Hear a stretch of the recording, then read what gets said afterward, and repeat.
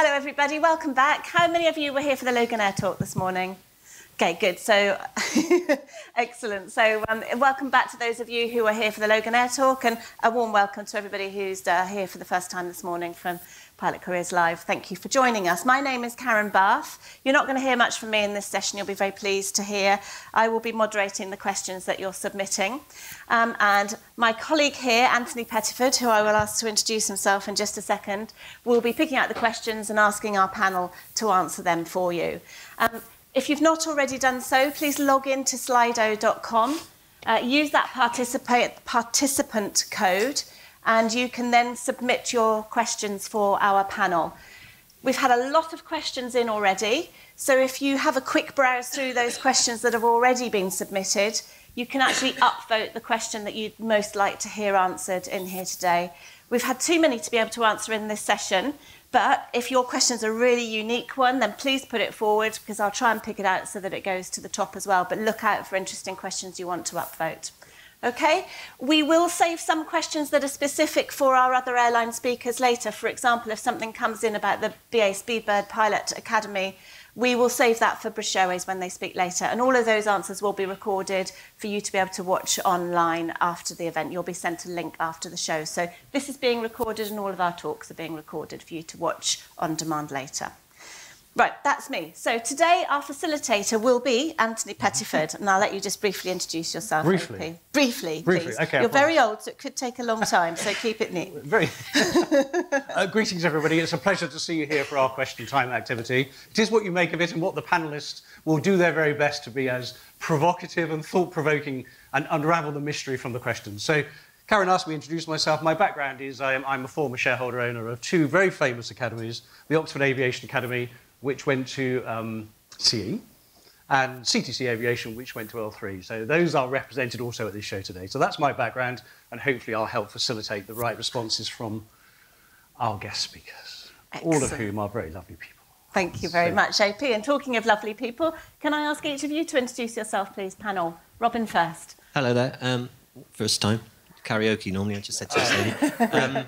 Name's Robin Gibson, head of training for Castle Air. I've been in the industry, 30 years. And we're launching a CPL integrated course this year. So it's helicopter orientated, so probably not many of you in here, I'm guessing, but we'll see. So that's what I do. Thank you, Robin.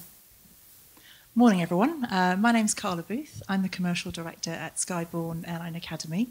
I've worked in the industry for 16 years now, and I've worked with and worked for both of these guys. So it's lovely to be amongst familiar faces again, and lovely to see so many new acquaintances. So welcome to the session. Thanks, Carla. Sheldon. Good morning, everybody. Thank you for coming in. My name is Sheldon England. I'm a commercial pilot and training advisor for an organisation called the 2Fly Aero Group. So this is a global group of aviation training businesses. We focus on delivering professional pilot training fundamentally in the United States and in southern Spain. I've been in the industry since 2010. Hi, everybody. My name's Alex Whittingham. I'm from Bristol Ground School and from Wings Alliance, and we specialise in modular training. Fantastic. Thank you very much, panel. So we're just about to display the questions on the screen here that have been coming in. And I'm going to hand over to you, AP, and stand off stage. Lead you to it. Karen, thank you Enjoy so much. the entertainment, everyone. Splendid. Well, without doubt, and I know from my own experience, COVID was a real challenge. There can be no doubt for the aviation industry, but in fact for many industries, of course. And those challenges clearly have some residual impact, and not only for the ATOs, but also for potentially people entering this industry. So, starting with the panel, Carla, you look so longingly to answer this question. So, Carla, how would you respond to those challenges, and how we're dealing with them? Thank you, Anthony. I thought it was coming to me. So I think, as Anthony says, it was a particularly trying time for all academies, and for Skyborne specifically. We were quite new, so we launched our first integrated programme back in April 2019. So really a critical point during the COVID pandemic. So for us, it was uncertain times for sure, but we weathered that storm as best we could, and I'm glad to say that we've come out thriving and used that opportunity during the slump, if you like, to actually think about our future growth, because we we understand the industry. We know that it typically is quite cyclical, and these sort of peaks and troughs regularly occur. Every 7 years or so typically is mentioned. So we took the opportunity to take stock and to get our heads down, do what we do well, but also think about our growth. And during that time, we were able to acquire our Florida base in Vero Beach, which some people thought probably we were crazy for doing during a pandemic. But I'm glad to say that it's paid off hugely, and we've gone from strength to strength. Post-COVID, the challenge for ATOs is really the uncertainty. So when we came out of that situation, it was understanding how quickly the airlines and therefore the training would bounce back. So I'm glad to say it was swift, and therefore it meant that we were expanding rapidly and able to thankfully keep up with that growth and do so safely while still maintaining a very high quality product. Thank you, Carla. Robin, do you want to respond on the helicopter side of things, which is a different world? Yeah, it's a completely different world. We obviously had the same challenges as everybody else during the pandemic, but since the pandemic, our industry is secular, like you've said. It's different factors that make our industry go up and down. I'd say the helicopter world is very, in the UK, is very linked to the oil and gas side. So if the oil price goes up, and I think there's a war going on somewhere that has created a problem with that, the North Sea can never seem to get enough pilots. So they sort of track the oil price. So when it's $20 a barrel, they're not taking on pilots. So we're very buoyant at the moment, the industry, from the point of view that if you want a helicopter career and you're going down that side of it, it's good. So post-pandemic, I'd say the major problem is people funding it themselves, is where it doesn't seem to affect us from the school side, because we're introducing this new integrated course. We've seen that we've been asked to do this basically. We tended to do instrument ratings and twin engine stuff, and the further down the line of your career. So we're doing this because by quite a few people we've been asked to do it, and we've seen an opportunity.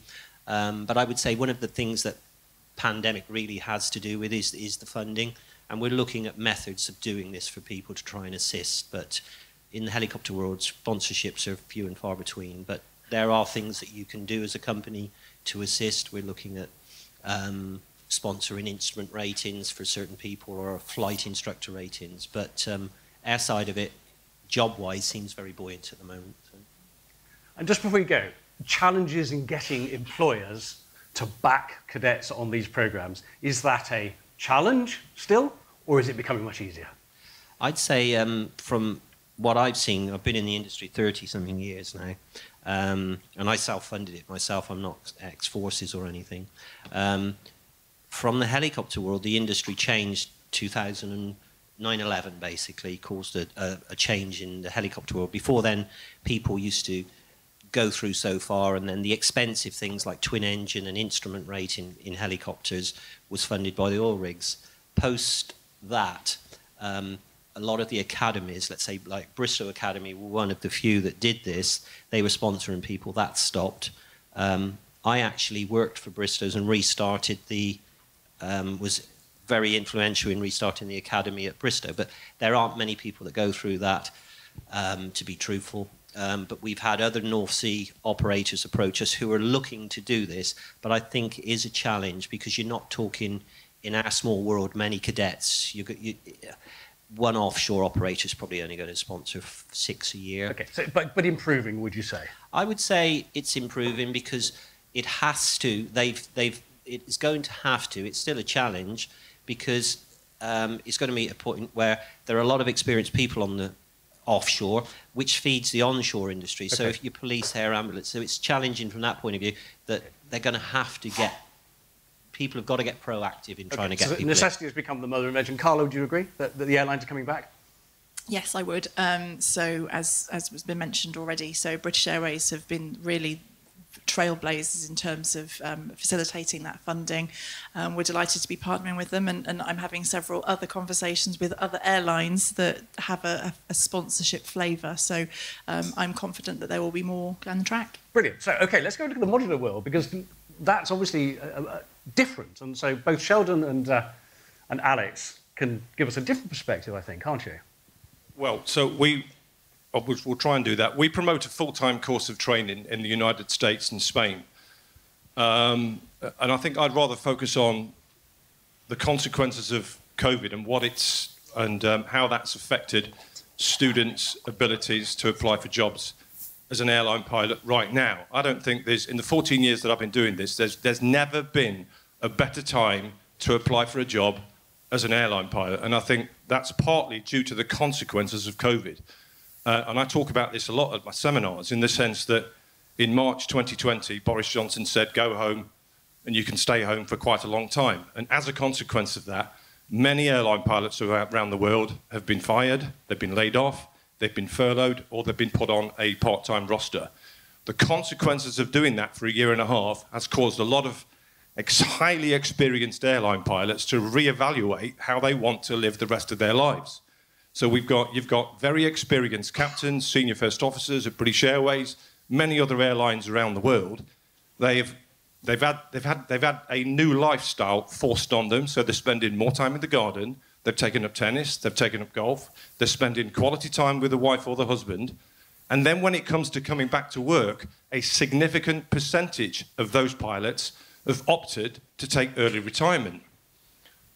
Equally, a large percentage of experienced first officers have taken a decision that they want to return to the flight deck, but on a reduced roster. So if you've got one pilot that's saying, I'll come back to British Airways, but I only want 300 hours a year, and the maximum is 900, guess what? That airline all of a sudden needs 3 pilots. And so I think that this is feeding into the pilot shortage, and not a lot of companies or people talk about this. So, of course, this is a benefit to us, because we can then promote to the world, but that there's never been a better time in the 14 years that I've been doing this to apply for a job as an airline pilot. That then feeds negatively into the situation that appears to be the case for many flight schools. Our ability to keep highly skilled and experienced flight instructors, ground instructors and simulator instructors is very difficult because of the airline demand. So there's good news and there's bad news. You need to be very careful when it comes to making your selection with regards to who you're going to train with. But the good news is, and I personally think this is going to be with us for about 5 years. There's never been a better time to apply for a job as an airline pilot in the 14 years I've been doing this. And Alex, would you concur? Rather strangely, I find myself agreeing completely with Sheldon, which doesn't often happen. Right. But I think he is absolutely right that this is the best time I've seen in 20 or 30 years to be applying for a job as a pilot. The problem that he identifies is moving from where you guys are now to applying for a job as a pilot, because they're not the same thing. And this is a notoriously cyclical industry. Robin mentioned that it's very cyclical. And as a consequence of the instructors going off to the airlines, and because of the cyclical nature of the industry, many of the big schools are completely clogged up now and can't deliver the pilots that the airlines want them to deliver. So the question originally was, what do I see as the biggest problem for the industry? And I see that as the biggest problem for the industry, really. It's a consequence of the cycles that we're in that we can't now deliver the demand.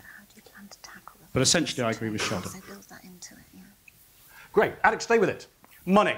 OK, going into pilot training is not an inexpensive activity. Funding schemes, getting funding and getting your applications on funding programs stand out. So we'll consolidate those 3 questions together. Yeah, sorry, Anthony, there's like 3 or 4 questions that have come in. So rather than, if I just quickly, there's one, how you're going to tackle the funding situation for prospective students who may not have a house to put up a loan.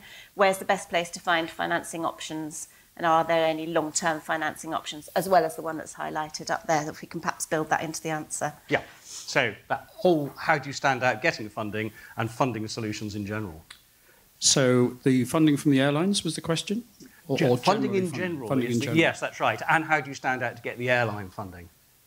Airline funding is sparse. The airlines are starting to make noises, but they haven't really delivered beyond British Airways in terms of fully sponsored schemes. There are other schemes out there that require you to pay for it and sort of either guarantee or near guarantee or imply that you're going to get a job afterwards. But to my mind, the only real sponsored scheme is the BA scheme, which of course is very challenging to get onto And if you get onto it, well done. That's a good thing to have. For the rest of us, essentially, we have to pay for our training.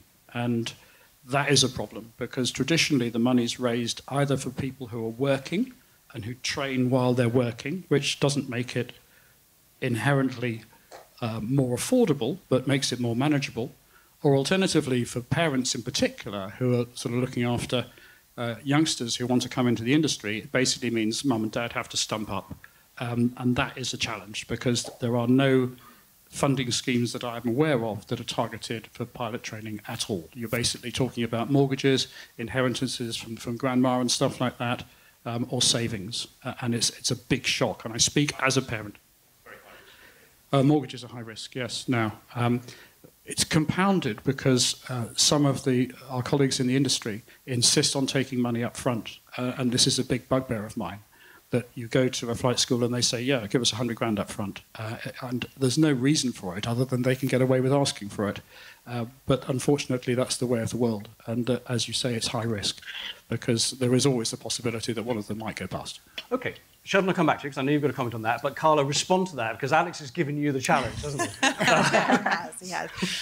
So I would agree that British Airways absolutely is the primary funding solution that most people in this room probably will consider, and it is highly competitive due to that. But in terms of the payment schedules that Alex touches on, I would agree that there are some organisations out there that are asking for huge sums of money up front, which is not something that I would always advise caution when having those types of conversations.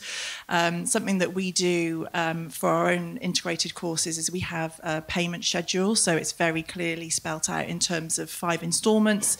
So there's a deposit element, and then further percentages that you pay throughout the commencement of your training, so once you're in progress. And I have to say that we effectively hold your funds in escrow whilst you're in training. So if at any point you were to have to leave your training programme with Skyborne, the funds that you have paid to us to date are all available, and any amount that needed to be refunded to you is available to us to give back directly.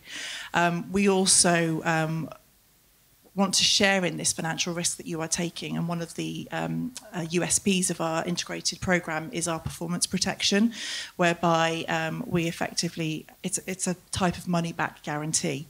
I won't hog the floor with going into the specifics of that now, but by all means come and speak to me afterwards. I'm very happy to do so. And I'm also doing a seminar presentation later on this afternoon, and I will go into the details of that, so hopefully I'll see some of you at that briefing too. So hopefully that helps. Sheldon, yeah, thank you, Carla. That's great. Sheldon, you were going to make a comment there. Oh, sorry, Alex, did you want to say down this end of the table, we're quite impressed that you're using escrow accounts, because I've never seen any organisation do that before, and that's very, very impressive if that's what you're doing with the funds. Because what often happens is that the money just goes into the flying training organisation's bank account and is spent essentially on the students that are flying at the time. But if it's real escrow, that's fantastic. So let me not mislead you then. So it's a type of escrow. So effectively, we do not recognise any of that revenue until the flight training has been completed. So we are not spending your money on providing someone else's training, in plain terms.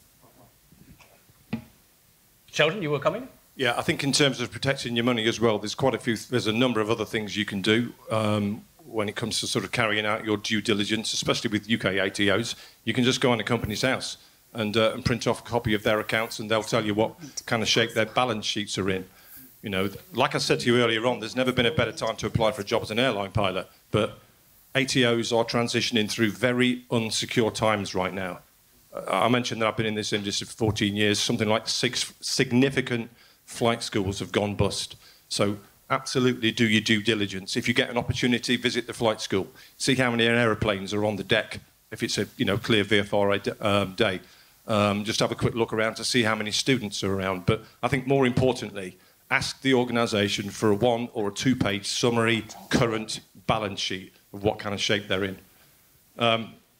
So just moving on to funding pilot training, I think it's a great time to get into professional pilot training, but since I've started, the cost of our course is pretty much doubled. On average, I think it's around about £100,000. So it's a big ticket number to train to become a professional pilot. But if just addressing all the sort of like parents in the room. If you back your son or your daughter, they'll get through professional pilot training and they'll get a job. Average career earnings, anything between £5 to £6 million over the course of their careers. So the return on that £100,000 investment, I think, is very significant, in which case one could look upon your investment as a bit of a drop in the ocean. I know it's a lot of money.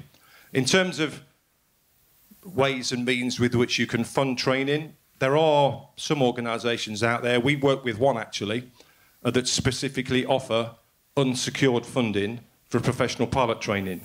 So this is an application where somebody, I'm focusing on yourself here, sir, they will evaluate as to whether or not they're going to lend you money based on your Experian credit score, how old you are, what you're currently doing for a living. And you can borrow up to 50% of the course fees with us, unsecured. And there's also a loan holiday of 17 months. So this is a relatively unique relationship that we've got with one unsecured funding organisation in London. There's another thing you folks might want to do when it comes out to going out and talking to your independent financial advisors. And we work with an organisation in London that look at real funky ways of extracting money out of properties. So I'll give you one example. We've got one student that's in training right now. He borrowed £95,000. Granny and Grandad are retired and their house is paid for. They were able to take out a primary loan of £100,000 against Granny and Grandad's house. The money was given to the student. He's in training, so he's happy. Granny and Grandad are not paying anything back, and they've not had to move out their house. All it's doing is compounding interest on the loan. So everyone's a winner. Granny and Grandad have contributed towards their grandson getting into pilot training. The kid's in pilot training. We've got a great student. Everybody's a winner. Now, when this student finishes training, at a time that's right for him, he's going to start drawing the loan down at a rate of about 10% a year. So there are different ways that creative organisations can fund professional pilot training. Great, Sheldon, thank you. Rob, any thoughts on this or on funding?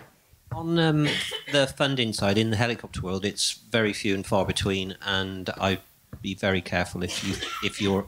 I mean, it's a bit like British Airways. So, not that I'm from a fixed wing background, but there are not many sponsorships out there, and they're probably, let's say, offshore side of it.